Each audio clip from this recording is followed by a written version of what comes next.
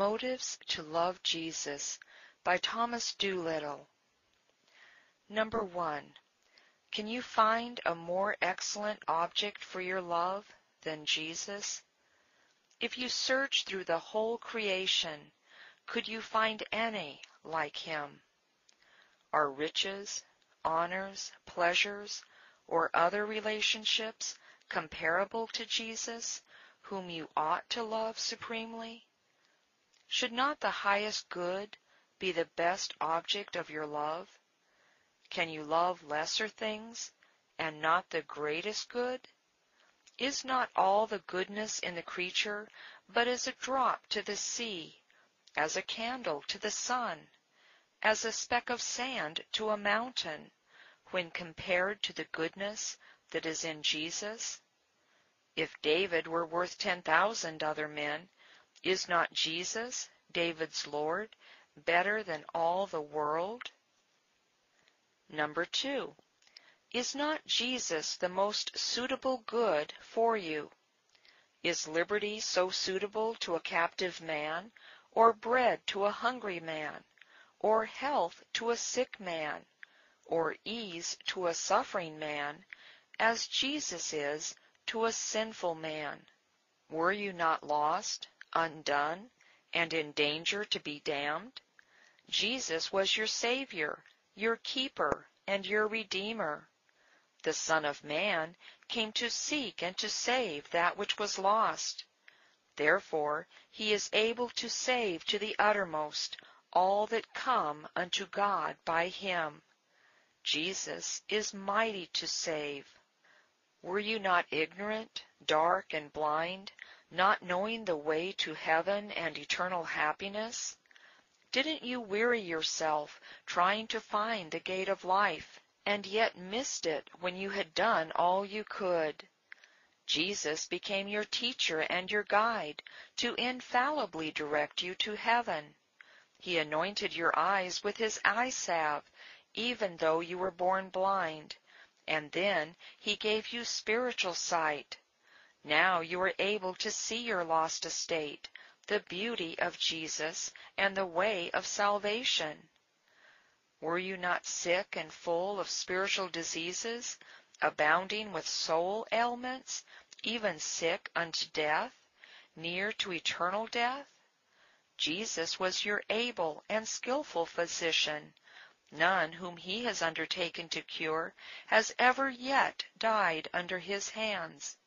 For rather than you justly die of your soul's disease, he made a potion for you out of his own blood, which, when you drank it, you were made totally well. Therefore he came to be your sole physician, that he might cure desperate sinners like yourself. Were you not indebted to God? Didn't you owe millions to him, yet did not have a penny to pay? If God were to demand payment from you, would it not have proven your damnation? If his justice were to pursue you, and death arrest you, would not the demons have seized your soul and thrown it into the prison of hell, from where you should never have been delivered until you had paid the last penny you owe, which would never be? But now that Jesus has loved you, he has become your surety, made payment for your debt, and given you freedom. Were you not spiritually polluted and unclean? Had not the leprosy of sin spread over your understanding, your will, your conscience, your memory, and all your affections? Were you not defiled all over, wallowing in your blood, cast out because you were loathsome to God? And in this filthy state you could never enter into the holy kingdom of God. But Jesus loved you, took away your filthy rags, and gave you a change of clothing made of his righteousness. You said to him, Lord, if you are willing, you can make me clean. He, in love, said to you, I am willing, be clean. He bathed you in his own blood and cleansed you from all your sins. Yes, though your sins were as scarlet, they became as white as snow. Though they were red like crimson, they became as white as wool. Were you not a captive to Satan and to sin, drudging elbow deep in the loathsome service of sin? Was not your bondage worse than that of the Israelites in Egypt? And were not Satan and sin as cruel and tyrannical as Pharaoh and his taskmasters? Didn't you love your chains of sin? Weren't you at ease in your shackles? Do you remember how Jesus released you from your fetters? Jesus became your Redeemer and made you free, and then you were free indeed. Were you not an enemy to God?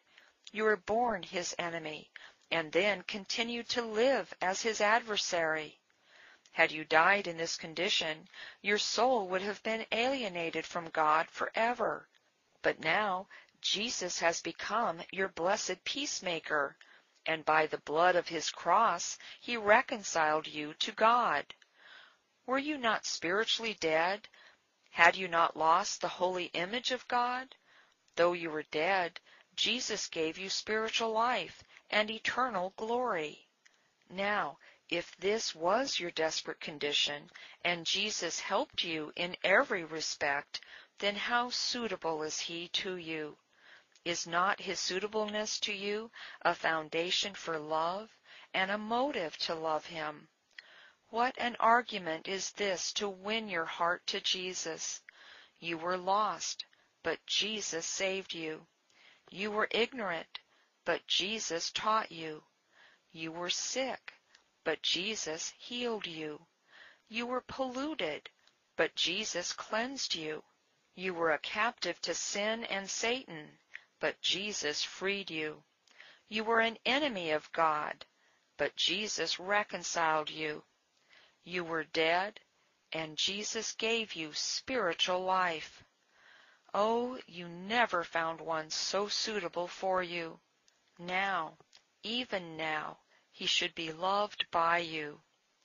Oh, Jesus is the most excellent object for your love, and you should no longer withhold your devotion from him. Number 3. Is not Jesus the most satisfying good to you? You were destitute, and he supplied you. You were empty, and he filled you. You were poor, and he enriched you. Oh, to love such a Savior! Number 4. Is not Jesus the most durable good to you? When your riches, pleasures, honors, and friends shall fail you, Jesus will never fail you. Number 5. Is not Jesus a special good to you? He was given by special love to a particular people, and brings with him incredible privileges.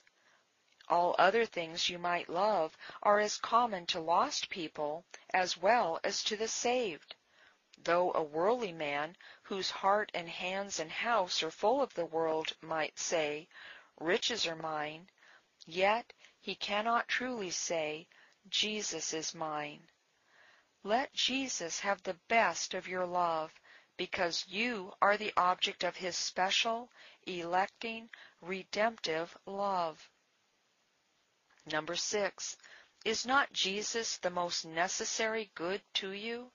Do you need food so much when you are hungry, or liberty so much when you are in prison, or medicine so much when you are sick, as much as Jesus when you are a sinner? You could never have been truly happy, pardoned, reconciled, and forever saved without Jesus. Jesus is needful, because without him your sin-sick soul would have no cure. He gave you the choicest and the richest cordial, and when you die, he will secure your departing soul, and after death he will be your forever friend. When all worldly things shall leave you at your grave, Jesus will still be yours forever. Number 7. Is not Jesus the most profitable good to you? For when you have him, you have all. Then God is yours, and the Spirit is yours, and the promises are yours, and all the privileges of the Bible are yours, and heaven itself shall be forever yours. Number 8. Is not Jesus the most delightful good? Some people delight in what they see, some in what they hear, some in what they taste, and some in recreation or amusements. But the delight of knowing Jesus surpasses them all. He is altogether and supremely delightful. Number 9. Is not Jesus a sure good? Other things God may give, and afterwards call for them back again. Therefore I will take away my grain when it ripens, and my new wine when it is ready. I will take back my wool and my linen, as in Hosea 2, verse 9. But God never said, I gave such a man my Jesus, but I will take him away. God may take riches out of your hand, but if you once receive the Lord Jesus, God will never take Jesus out of your heart. Number 10. Has not Jesus deserved your love by what he has suffered, done, given, purchased, promised, and prepared for you? Behold the wounds which he has endured for you. Behold the crown of thorns on his head, that there may be a crown of glory upon your head. Behold him dying, that you might live. Behold him suffering, that you may be saved. Behold him poor, that you may be made rich with the best, surest, and most durable of riches. Behold him condemned, that you may be absolved. Behold him in an agony, that you might have rest and ease in glory. Behold him bearing the cross, and the cross bearing him, that you might not bear the curse. Behold him bearing the Father's wrath, that you might be made the subject of his grace, and the object of his love. Now tell me, doesn't this Jesus deserve your love? Should you love any other like him, when none other has done so much for you like he has done? Does the small kindness of a fellow creature draw out your love? And shall not all these great things that Jesus has done for you kindle a fire of love towards him? How can you bear not to love him? Number 11. Is not the love of Jesus the best love you can attain? It is a pity that any other object should have your greatest love. Number 12. Love to Jesus is the sweetest love. The one that loves other things instead of Jesus loves nothing but vanity, and to love vanity will prove troublesome. He that loves riches has disturbing sorrow with this love, fretting fears, and perplexing anxious cares. So without love to Jesus, love to other things will always be a bitter love. Oh, now, how sorry I am that ever I loved the world, my pleasures, my sin, as I have done. But you will never have cause to say, I am sorry that ever I loved Jesus.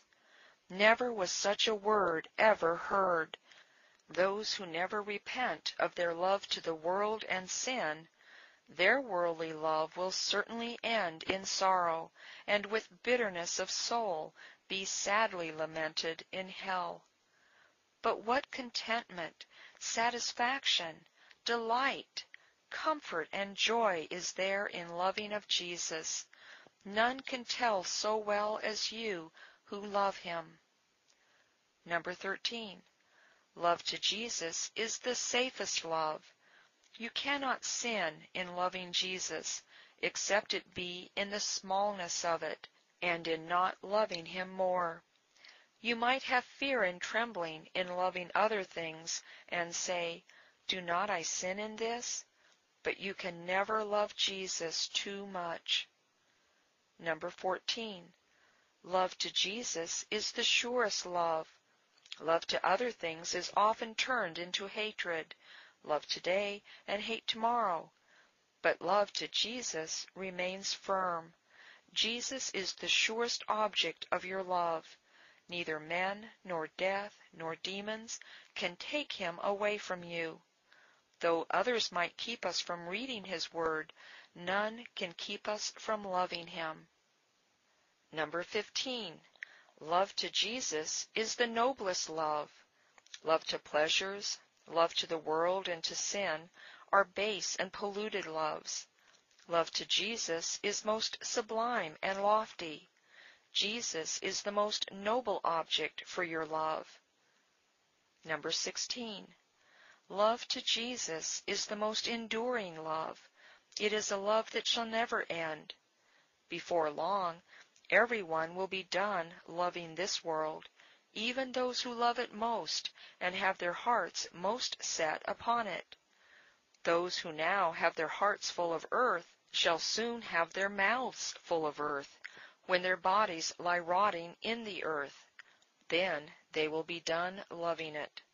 Death, which ends their life in this world, shall end their love to this world. But you, the true lover of Jesus, shall never be done loving him. It is sweet to love Jesus, but this makes it even more sweet, to think you shall always love him. Love him in life, love him in death, and love him after death. O blessed love that shall never be lost, but last forever. What can those who never love Jesus in this world love in the next world? What can damned souls in hell love? Can they love God, Jesus, the Holy Spirit, angels, or believers? No, their hatred to all these is, and shall be, more deeply rooted in them than it ever was while upon earth. Can they love their location in hell? No, they will wish they never had come there. Can they love the pains of hell? No, they grieve and groan under these torments, and are weary to bear them. Can they love the devils in hell? No, they curse them for tempting them to the sin which brought them to their place in hell. Can they love their companions in hell? No, they are an aggravation of one another's misery. Can they love their sin in hell? Alas, all that was pleasurable in sin is gone, and only the pain and sting of sin remain. Can they love their being in hell? They had rather die than live, and cease to be at all, than to continue to be in hell. O loathsome place, where there is and can be no love! But oh, how lovely is heaven to us, where love reigns and where love lives. Our life shall be forever a life of love. Dear Lord, save me from hell, because in hell there is no love to you, nor to anything that is good. Sweet Savior, lead me in the way to heaven, and bring me there, where love to you shall live and last forever. Number 17. Isn't it the wisest choice to love Jesus and not the things of this world? Everyone loves something, and do those act as rational creatures, as men endued with reason, who do not love Jesus, but give their affections to the world and sin? They love that which cannot love them back, nor satisfy them, and which they must soon part with. He that loves silver shall not be satisfied with silver, nor he that loves abundance with increase. This is also meaningless. Naked a man comes from his mother's womb, and as he comes, so he departs. He takes nothing from his labor that he can carry in his hand. We brought nothing into this world, and it is certain we can carry nothing out. Might you not be rich today and poor tomorrow, healthy today and sick tomorrow, in honor today and in disgrace tomorrow? Was it not so with Haman? When you have riches and love them, you are not sure to keep them. Will you set your eyes, your heart, and your love upon that which is not? For riches certainly make themselves wings and fly away as an eagle towards heaven. Death carries the lovers of this world far away, far from the things they love. The pleasures of sin and also the profits of the world are but for a season, and when the season is over, they are gone. But Jesus will never leave you nor forsake you. Number 18. Can you do anything less than love Jesus? And can you do anything more? Jesus has done such great things for you. Is it not a small thing that Jesus should have your love in return? If Jesus had asked you to lay down your life for him, had he called you to give your bodies to be burned for him, should you not have done it? How much more when he says, "Just let your hearts but burn in love unto me," when that burning will not be painful, but delightful. When Naaman came to the prophet to be cleansed of his leprosy, being directed to go and wash in the Jordan, that he should be clean, in anger he went away. But his servant came to him and said, "My father, if the prophet had told you to do some great thing, would you not have done it? How much rather then, when he says to you, 'Wash and be clean'?" If Jesus had required some great thing, that you might escape great torments and be partaker of his great salvation, would you not have gladly done it? How much rather then, when he says, "Love me and be saved"? When you have received a great kindness from a friend whom you cannot repay, don't you say, "I cannot do less than love him"? Yet this small thing of loving Jesus is of greater value to him than all else. You pray to him, but to love him is better. A heart full of love means more to Jesus than 1,000 prayers full of the most eloquent expressions without love. You hear his word, but to love him is better. You might suffer for him, but to love him is better. Should you give all your goods to the poor and your body to the fire for him, yet to give him your heart and to love him is still better. And indeed, except all the former things proceed from love and are accompanied with love, they are not pleasing to Jesus. Number 19. Will you love worldly things which you might easily love too much, and not love Jesus, whom you can never love too much? You might love your riches, your relations, your pleasures, yourself, your liberty, and your life too much. In these things your love might easily be too much, and transgress the lawful bounds. And indeed, so much love as you give to these things, more than to Jesus, is too much love.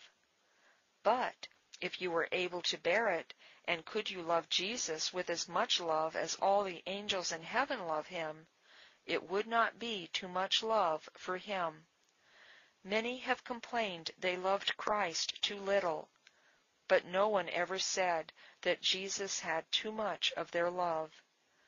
God blames you, and your conscience accuses you for your inordinate love to the things on earth. But neither God nor conscience will condemn you for the highest degrees of love to Jesus. Number 20. To truly love yourselves, you must love Jesus supremely. Does that man truly love himself who does not regard the salvation of his soul, who ruins himself and damns himself and shuts himself out of heaven? Does that man truly love himself who exposes himself to the wrath of God, to the damnation of hell, and to banishment from the glorious presence of the blessed God? All these things a man may bring upon himself for lack of love to Jesus. If, then, you desire to truly love yourself, you must love Jesus supremely. Number 21. Are not all the duties of Christianity sometimes tedious to you for lack of love to Jesus?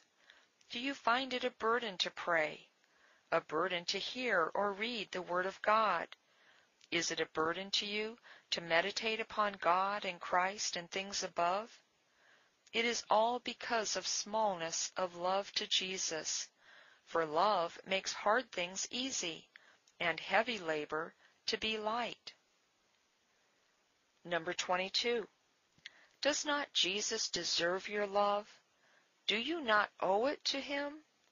Is it not due to him by virtue of creation? Did he not give you your being?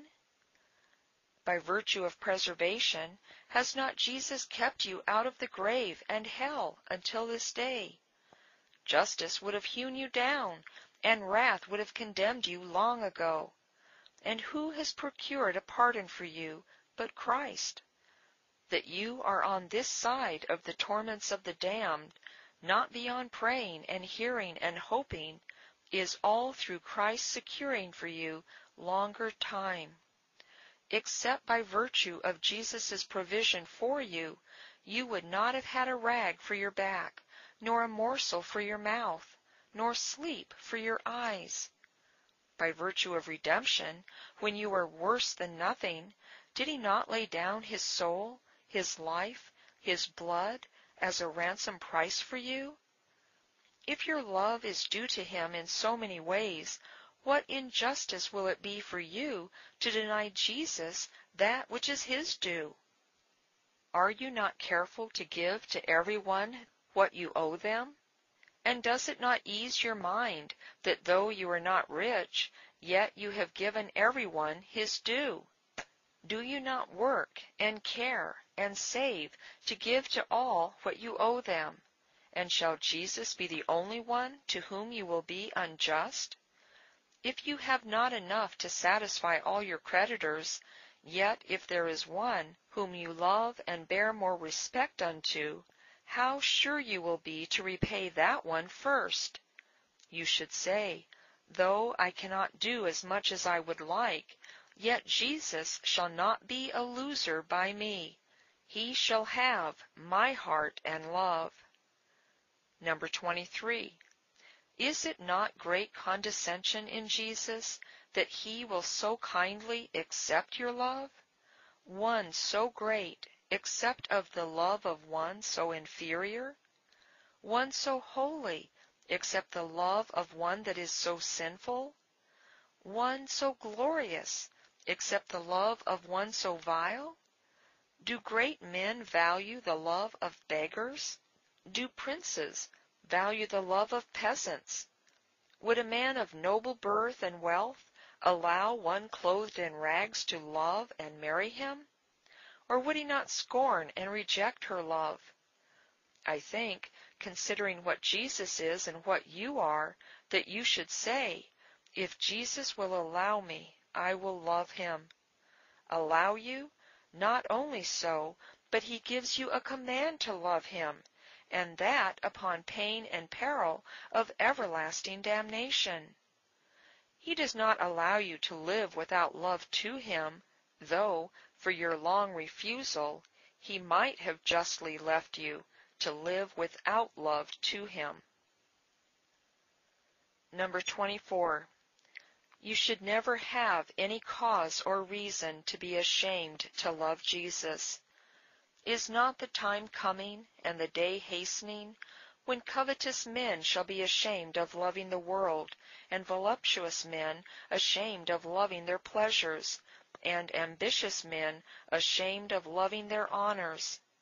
For is it not a horrid shame that a rational creature should be such a sot as to love sin which is most loathsome, and not to love Jesus, who is most lovely? To love deformity and not beauty. Oh, shame, shame! It is a shame that sin should have such esteem, and Jesus such contempt put upon him. But shame shall before long Confound these now shameless wretches when they shall cry out, We are ashamed that we loved prophets and not Jesus, houses, lands, lusts, but not Jesus. This is the confusion of our faces, and shame covers us, that we should be so foolish and so blind that we had no sense, no reason, to distinguish between sin, which is the greatest and most odious evil, and Jesus, who is the greatest and most lovely good. But the time will never come, the day will never be, that a gracious soul shall be ashamed of his sincere love to Jesus Christ.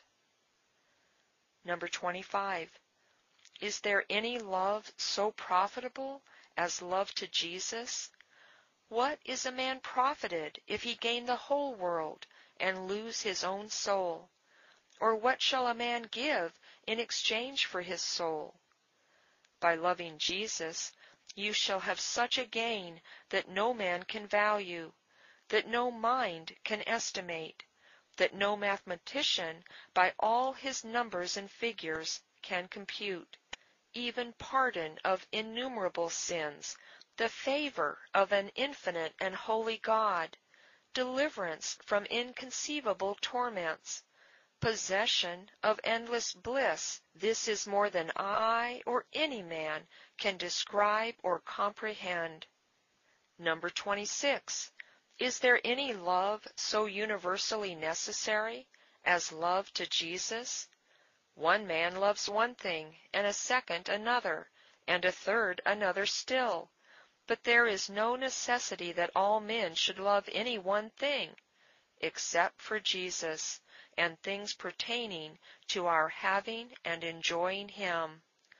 Love to Jesus is absolutely necessary for poor and rich, for great and small, for noble and low-born, for learned and unlearned, for slave and free.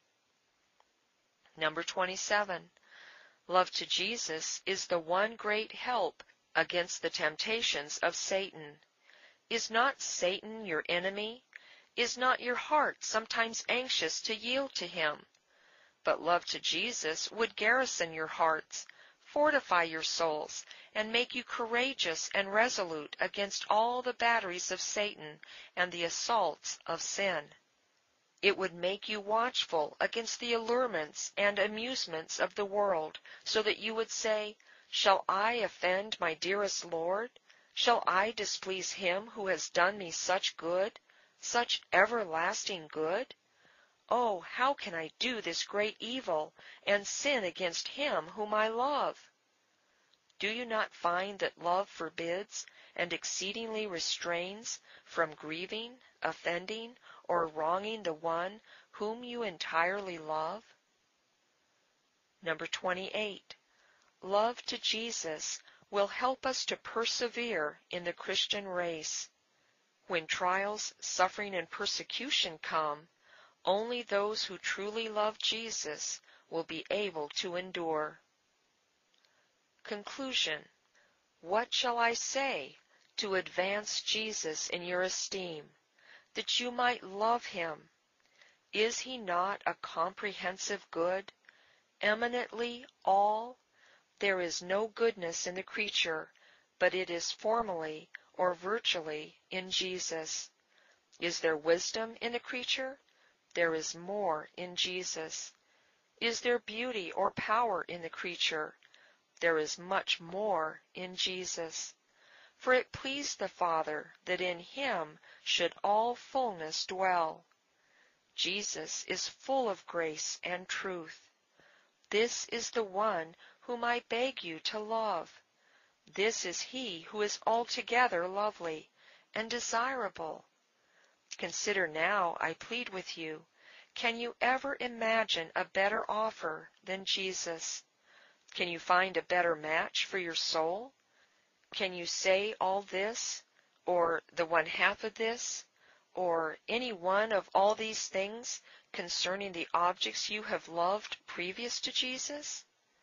Oh, then, say, I never understood the loveliness of Christ before this. Oh, how sin has fooled me! How has the world bewitched me! And how has my foolish wicked heart deceived me, that I have lavished my love upon the creature and sin, when there was a Christ to love, such a Christ to love, such a good as is not to be found in all the world. Now he alone shall have my heart, my love, my all.